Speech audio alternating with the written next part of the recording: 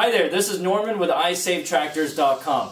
Welcome to part 3 of the Cub Cadet 149 Tractor Loader Backhoe transformation. In this video, I'm going to be taking apart this whole steering column, removing some of the components, so check it out.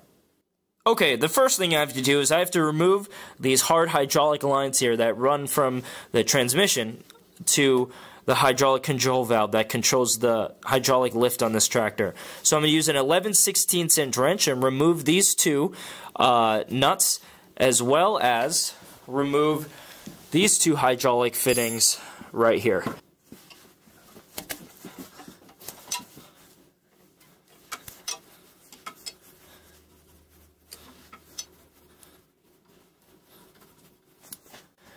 Now here's a quick tip when you remove these hydraulic lines. Make sure the entire work area is clean so no dirt and debris goes into the hydraulic inputs here.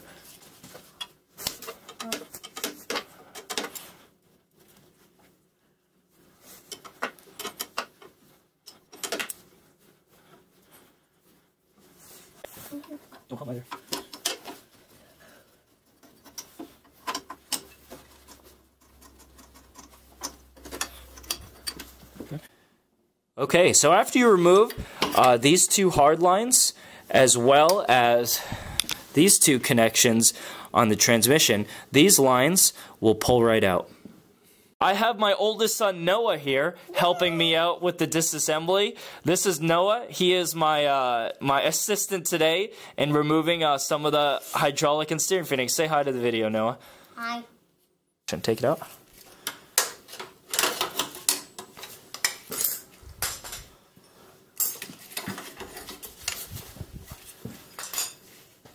And make sure when you take the hydraulic lines off to clean the areas around the transmission pump really well so no dirt and debris gets in there.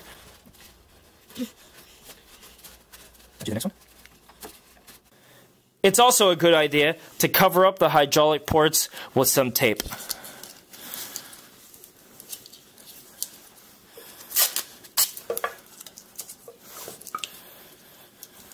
Okay, so I've looked at the steering column and I've made a few changes to my game plan. Before I remove the hydraulic components, what I'm going to do is I'm going to remove the steering wheel, disconnect all the linkages and electrical components underneath, and then I'm going to remove this whole steering column off in order to take off the hydraulic valve and some of the other components.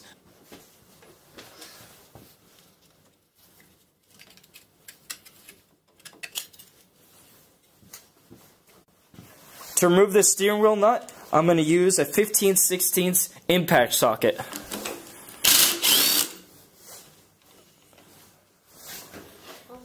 Okay, so in order to get the steering wheel off, I had to abandon the idea of using a 3-jaw puller. What I did was I soaked the shaft, the spline shaft here, with penetrating oil, and then I hooked the steering wheel up to a chain hoist attached to the ceiling of my garage, and then I took a giant steel bar and a hammer and I hammered downward on the tractor. So what I did is I picked the tractor up via the steering wheel, so all the weight of the tractor helped me pull the steering wheel off, and then I took a steel bar and a hammer and I hammered this downward, and eventually the steering wheel just popped off and this came out. That was much easier than using a jaw puller. Okay, now it's time to remove the battery connections off the terminals on the solenoid, as well as remove all the electrical connections from the light switch and the ignition switch.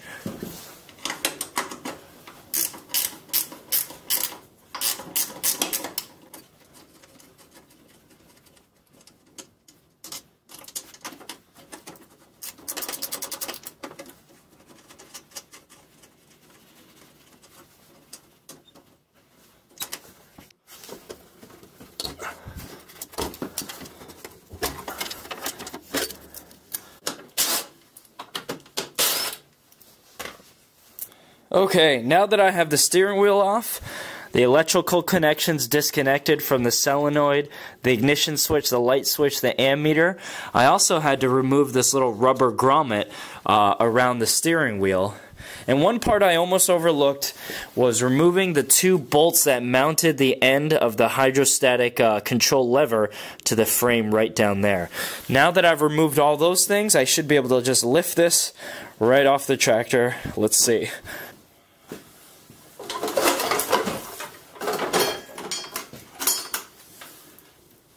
Now that I have the steering column removed off the tractor, I'm going to further disassemble it by removing this hydrostatic control knob. This is connected via a spline onto the shaft, and it also has a little Allen. It also has a little Allen bolt right here that I'll have to unscrew. So I'll unscrew that. I'll soak this in a little bit of penetrating fluid, then I should be able to pull that off. Removing the throttle should be easy. It's just attached by these 2 screws. The choke, the ammeter should all come off easily. This is just attached via a couple of screws as well as a roll pin. So this I'm going to disassemble, get it ready for paint and finish, and then that should be no problem. Now back to the tractor frame. This is what the frame looks like without the steering column. Now I'm going to remove this raw steering gear. That's just attached by 2 bolts on the other side of this that connects to the frame. That'll come off pretty easily. I'm going to remove this hydraulic cylinder. I'm not going to need that anymore for the rebuild because I'm going to be using, as I mentioned earlier, a separate hydraulic control valve to handle all of the hydraulic equipment. I'm not going to use this lift at all because I'm not going to have anything lifted by the hydraulic controls that came with the original tractor. Everything's going to be run off of an auxiliary pump, so I won't need that. I'm going to redo all the wiring, remove this drive shaft from the transmission, and we're going to further pull everything off. There are the 2 bolts that connect the steering gear to the frame of the tractor. They're both 9/16" bolts, so I'm just going to remove those and the steering column will come right out.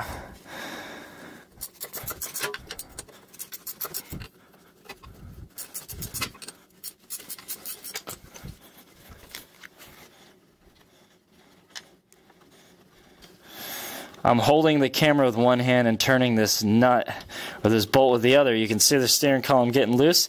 It's probably going to fall right on my camera. There it goes. So now that those 2 bolts are off, this steering gear right here will come right out. Oh, it's still connected to the tie rods via that, so I'm going to have to pull that off, and then I'll... Now my camera strap is stuck. Dangerous filming here. Well, let me remove that linkage that connects to the steering, and then I'm going to pull that column right out.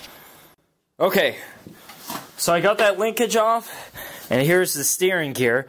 This is called a raw steering gear. What it is it's a cam and follower type design. There's a little cam on the other side of this plate that rides up and down this worm gear, that when you turn the steering wheel, it turns this back and forth, which in turn turns the steering linkages to turn your wheel. This is an automotive style steering wheel. This is what they used to come into cars 50 to 60 years ago. And I'm going to cover rebuilding this in a different part. But here the steering column is, or the steering gear I should say, and it's coming right out. Now let's get rid of this hydraulic ram. This is attached via these 2 points down here, one over there, one over there. They're held on with these cotter pins. I'm going to pull those out and remove this whole hydraulic cylinder right out of the tractor.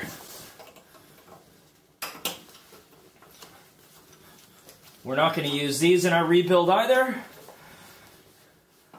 So all it is taking up space.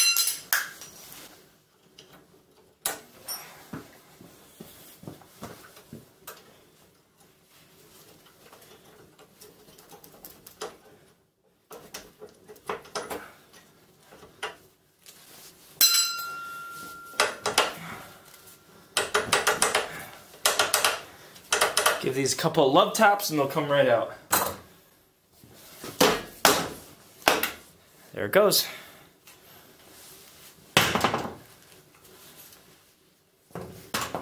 Next, let's remove this electrical cable out of the way.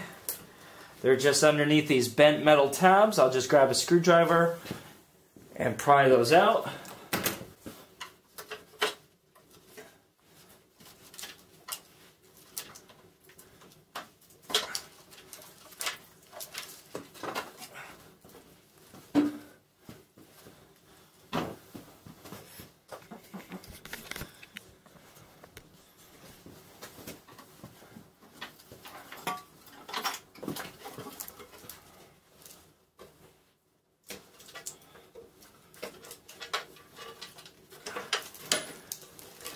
Here it comes, the electrical wiring.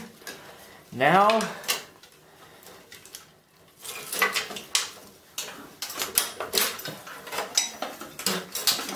is out of the way. We'll be rewiring this whole machine after. We don't need any of that. Let's next turn our attention to the front of the tractor. This linkage right here on the front, this is the engagement for the front PTO that originally came with this tractor. I'm not going to use that. I'm either going to have a full-time hydraulic gear pump mounted to the crankshaft of the engine, or I'm going to turn it into an electric PTO. So we don't need this system anymore. This is held in with 2 cotter pins, one right there, one over here. I'm going to pull that out. This thing should slide right out.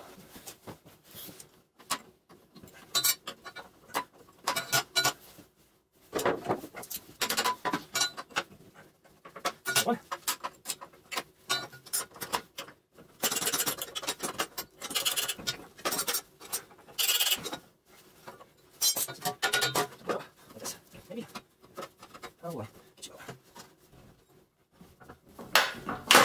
There we go. Little plastic bushing there was getting me a little caught up, but that's out. We don't need that anymore. I might use these holes for mounting some of the supports to the front end loader. We'll see when we get to that point. Alright. Now it's time to take this drive shaft off. These are little couplings here, flexible couplings. What these do is it compensate for the drive shaft connection. The connection between the engine and the transmission might not be perfectly straight, and this flexible coupling material helps compensate for that. These are 9/16 inch bolts. I'm going to pull those off and get this drive shaft off.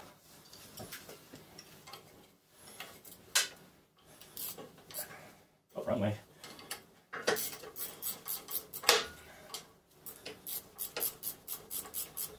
Okay, now it's time to remove the rear end from the frame of the tractor. This transaxle is mounted to the frame via 6 bolts. There's one here, one there, one right there, and then 3 on the opposite side. All of the bolt heads are 9/16 inch. What I've done here is I've jacked the tractor up, and I've put the frame on these 2 jack stands right here, and I have a hydraulic lift table ready to accept the rear end after I unbolt it. After I unbolt it, I'm going to gently lift the table upwards, and then I'm going to gently help back this rear end out of the tractor frame and onto this table.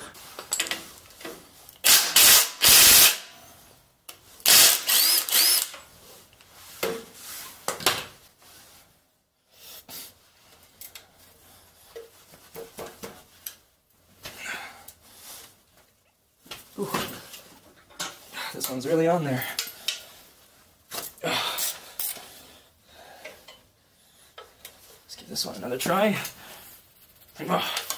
Woo. Here it comes. Oh boy, this one's really on there.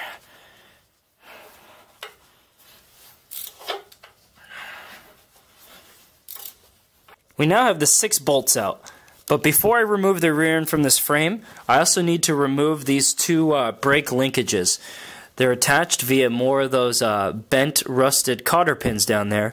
So I'm going to remove those 2 cotter pins, pull off these 2 brake control rods, and then we will pull the rear end out.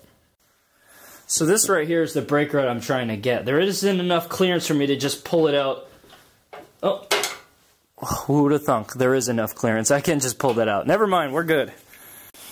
Okay, so now that these 2 brake linkages, one right here and one right over here, are out, this entire rear end can now slide out of the rear of the tractor frame. I can't just drop it because there are some mounting ears inside of this dark area. You're not going to be able to see it on the camera. I'm trying to get in focus, but right about here where the tip of my finger is, there's a little bracket there that this little bolt that was up here attaches to. On the other side of this, there's a little bracket that's attached to the transmission pump. So I can't just drop the rear end from underneath the frame. I'm going to try to lower the hydraulic lift table a tiny bit and then just slide everything out. Hopefully it goes as planned. Watch for your amusement.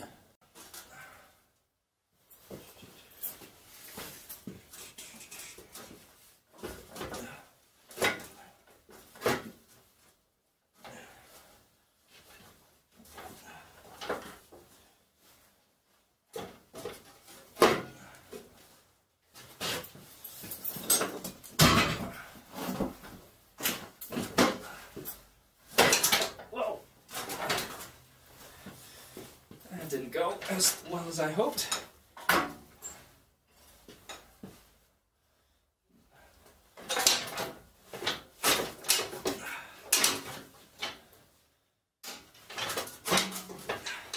This would be a lot easier if the rear end didn't weigh over 200 pounds, it feels like. There we go. Now I'm just going to slowly shimmy this back.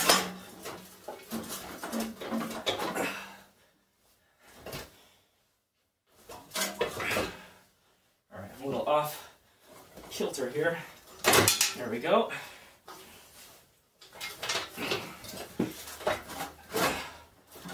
This would be much easier if I had a helper. But my son Noah left me.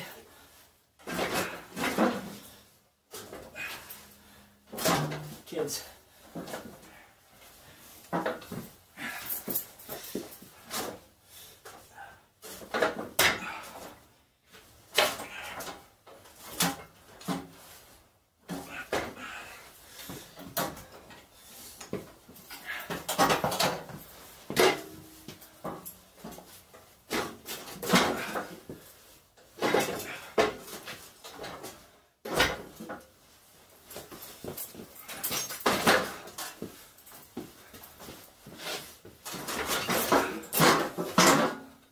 Almost there.